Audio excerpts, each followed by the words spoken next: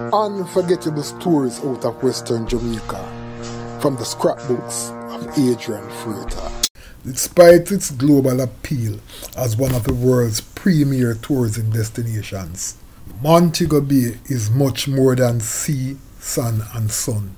There is also an unsavory side to the city as it relates to crime and violence and economic hardship, especially among the working class. Whilst tours about the city's crime problem, especially a murder rate that has averaged over 100 every year for the past 20 years, an unflattering incident such as the 2005 8-hour gun battle between the security forces and gunmen in Canterbury. The most shameless act the city has ever witnessed must be the 1999 street people scandal, which saw some 32 street people being kidnapped from the streets of Montego Bay and transported to St.Elizabeth under the cover of darkness and dumped near a mud lake. The most shameful aspect of that shameless incident was the fact that well-placed officials were involved in the planning and execution of that nefarious deed, which could have led to the death of all 32 victims, because had they decided to venture around in the dark after they were dumped, they could well have ended up in a mud lake. In fact, some of the persons who were taken away have still not been properly accounted for. The sad truth is what happened should not have happened anywhere in the civilized world.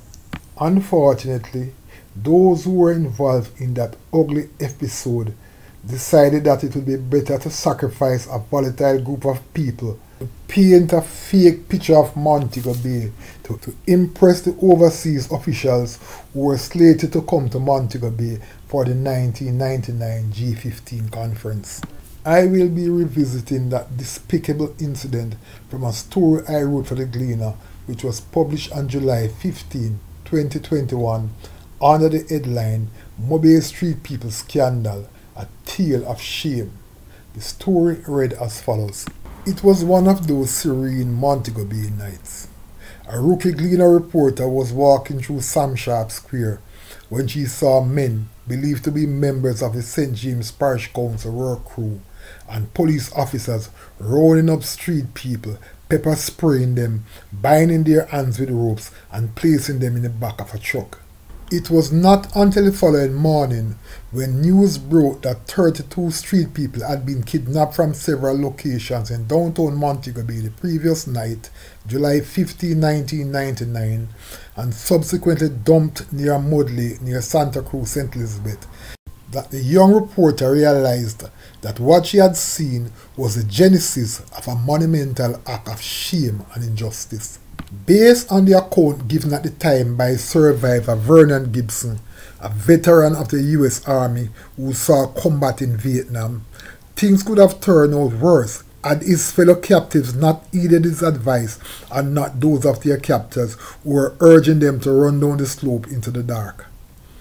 When we reached the place, St. Elizabeth, it was almost daylight, but it was still dark. Then back up the truck about 20 feet from a spot, cut the rope and let me out and said the first man who run down the hill will get the best room, recalled Gibson.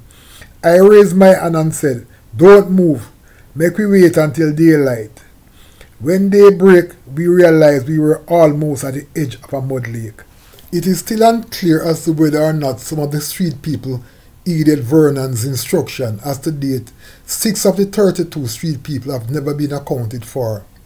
There is a belief that they may have ended up in the mud lake and simply disappear off the face of the earth for good.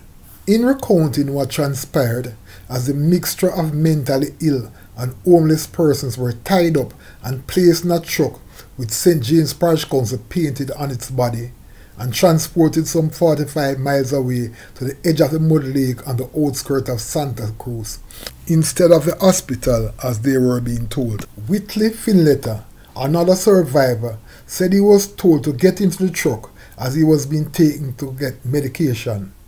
I get up and went with them. They took me to a truck which was a dump body. I noticed there was about 25 other people in it with their hands tied with rope. Later, they tied up my hands also, saying I would jump out of the truck, so I sit down, recalled Finletter.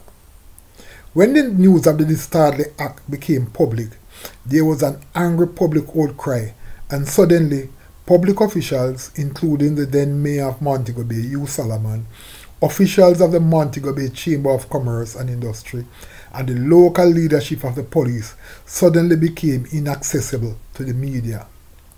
However, with the then opposition, the Jamaica Labour Party, Jamaicans for Justice, Community for the Upliftment of the Mentally Ill, KUMI, and other concerned bodies demanding justice for the mistreated street people, to include bringing it to international human rights bodies such as Amnesty International, the then Commissioner of Police, Francis Forbes, ordered the St.James police to seek out and return the street people to Montego Bay. In addition, 5 policemen who were implicated in the incident were ordered off frontline duty. Following a police investigation, a file was submitted to the Director of Public Prosecution for a ruling. It was subsequently ruled that Inspector of Police Ainsworth Giddens, truck driver Roger Leslie, and Egbert Campbell, an employee of Western Parks and Market, should be charged. With known public officials among those charged, the call for justice and allegations of cover-up stemming from the highest level grew louder. After initially rejecting a call for a commission of inquiry, the government finally relented. The commission of inquiry, which featured retired Judge Justice Carl Patterson, the Reverend Dr. George Simpson, and Attorney at Law Donna Parchment as the commissioners, were critical of the abduction and expressed disappointment with some of the public officials who testified. However, except for the finger of accountability that was pointed at Inspector Giddens and Tubal Brown, the Superintendent of Roads and Works at the St. James Parish Council, the public officials, including many who should have known, technically escaped, with the commissioners declaring the incident a grim picture in national life, while accusing witnesses of invoking privilege as a shield against full and frank admissions, and in a conspiracy to conceal the truth.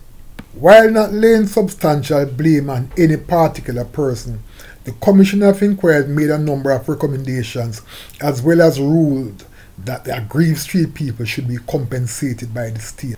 In accepting the Commissioner's recommendation, the government signed off on a monthly compensation package of $20,000 for the victims for the remainder of their lives. The recommendation for the establishment of a National Homeless Help Task Force to be funded from public funds was also accepted.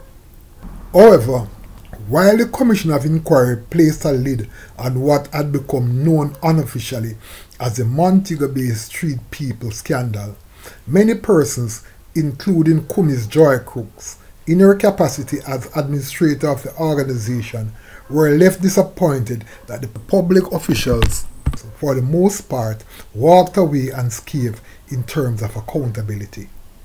How can there be closure when nobody has come forward and admitted that they have done anything wrong? Crooks said in the aftermath of the Commission of Inquiry. How can there be closure when some people continue to behave like this thing never happened? While it is clear that some public officials dodged the proverbial bullet at the inquiry, this incident will remain as one of those unforgettable stories out of Western Jamaica. Unforgettable stories out of Western Jamaica from the scrapbooks of Adrian Freighter. Before you go, please remember to subscribe.